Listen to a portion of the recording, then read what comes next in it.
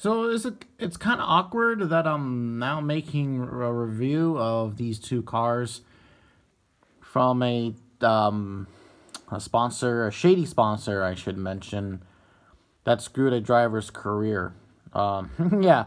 So anyways, I got right here the two DC Solar cars from NASCAR, from the NASCAR Authentics waves, Wave 3 and Wave 4. And the funny thing is about these two cars is that, no. Okay, so for these two cars, like I said before, I forgot to review them. So, yeah, I mean, okay, honestly, the Kyle Larson DC Solar cars, this one right here, I was thinking about not reviewing it, considering that, I mean, the car is pretty much pointless. But, I mean, but I mean, for the Vegas Strong car, I definitely knew I was going to review it, but I just didn't know kind of when. But I don't know. So now it's official. I'm now going to review both of these two Kyle Larson cars. So with that being said, let's get straight into the video. So I guess we'll start off with the Kyle Larson right here, the Vegas Strong car. So the Vegas Strong car right here, like I said, it was released in NASCAR Authentics Wave number 3. And like with Wave 3, I didn't find this car until August, which wasn't around the time Wave 3 came around. So yeah, I got the car pretty late. But anyways, I was going to say that the premise really of this car is that in the previous year before, in 2017, there was a shooting that happened in Las Vegas. Someone was sniping down people from a hotel room, and yeah, it was pretty dark day. And so this car was supposed to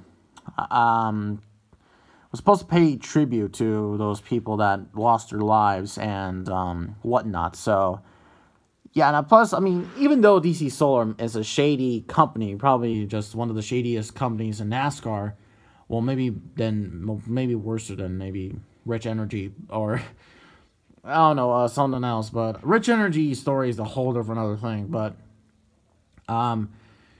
this is a really nice looking car. This car is just beautiful. Everything about this car I just absolutely love about. I mean, and to be quite honest, the Monster Energy playoff stuff, it doesn't really bother me. And actually, here's something else that doesn't act, and that's something else I'm going to mention to you. Any of the playoff markings on the cars don't really bother me. I honestly kind of like it. You know, I mean, some say it ruins the paint scheme, but I mean, I don't care. I mean, hell, they used to do this when with the Winston, when people were back in the Winston Cup days. I mean, literally when they would, or how to say this. So when we had the Winston Million, you know, where drivers would be eligible for the Winston to win the $1 million, they would have their cars with a orange spoiler or splitter. Yeah, basically orange splitter, orange spoiler, red and orange numbers on the top. And it doesn't really bother me. I mean, they used to do this a long time ago, but yeah.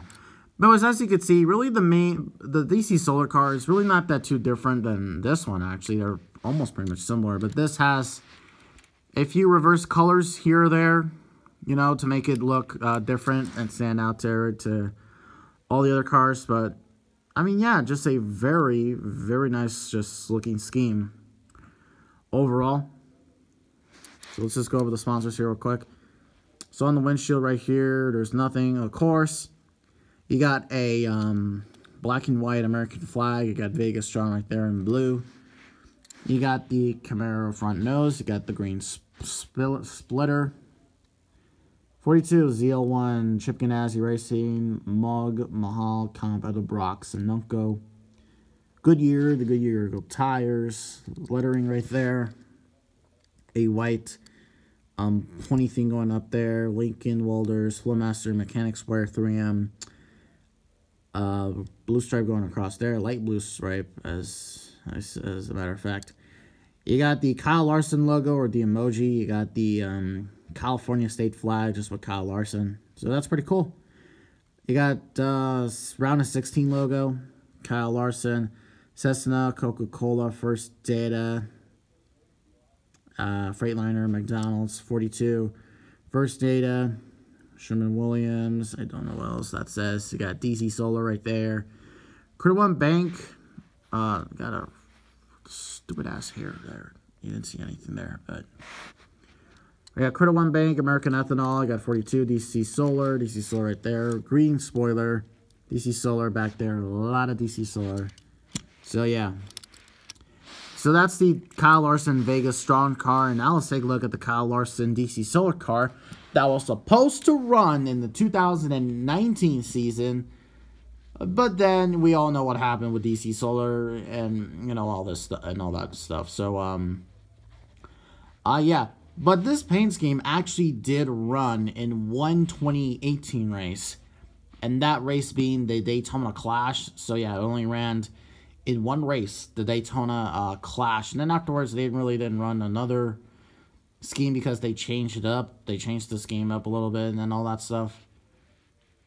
Which, I don't know. I like the paint. I did like the DC Solar scheme that they used primarily from last year. I mean, it was a good scheme to say the least. You know, and this scheme actually did run in a few Spydeco Cup Series races. This in the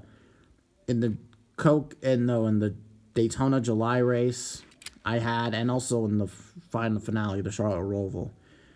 See, yeah, like I said, it's almost, in terms of design, it's almost the same like the Vegas Strong card, but there are a few differences. So as you can see, just the front half is white, and the back half is blue with a little deep designs here and there.